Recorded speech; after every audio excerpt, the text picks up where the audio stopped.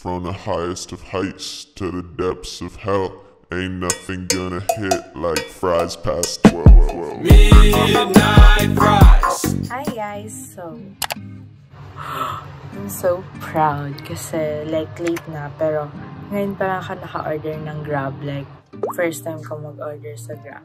And you know, wala, na-proud lang ako. And it's my first time, so hintayin natin mamaya yung food. Ayan. Hi guys, so bumaba ako para dito maghanta. Bumaba ako para dito ako maghintay ng food. Tapos wala lang, parang I just wanna vlog this moment because that is why I vlog, to document experiences sa buhay ko. Tapos ayoko naman na laging dumalas na parang magpapagrab ganyan. Wala lang, gusto ko lang i-share. If tingin nyo boring to, like, skip nyo na lang. Pero, I just wanna keep this memory din. Kaya, ayan. Hintayin natin.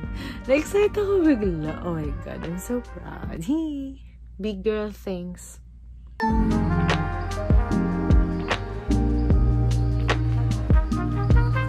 Asha. Uy.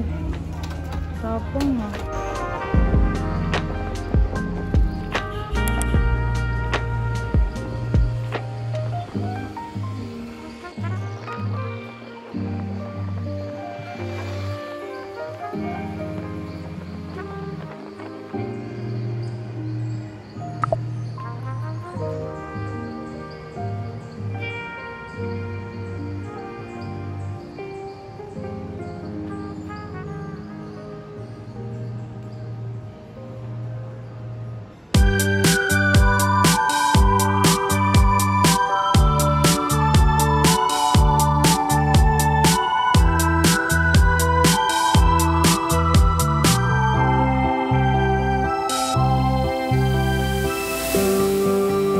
Yourself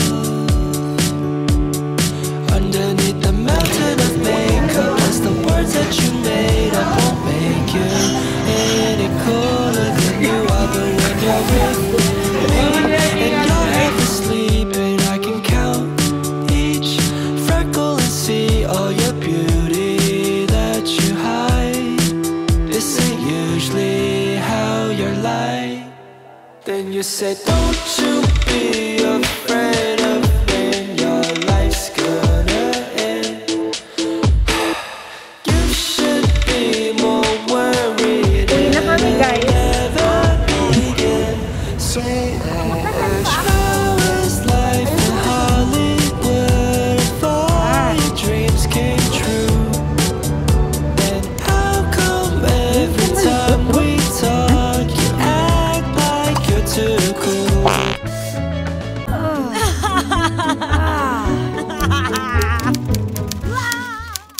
Okay guys, so the following clips are my reaction to the last episode from the last season of the Big Bang Theory because I already finished the TV show. I also want to treasure this moment because like what I said in the beginning, I vlog to remember and to keep moments of my life like this one. So if you think this is boring, and I know no one could benefit from watching this, so just skip ahead if you want, but I also want to include this in this video. So enjoy guys, thanks so much for watching.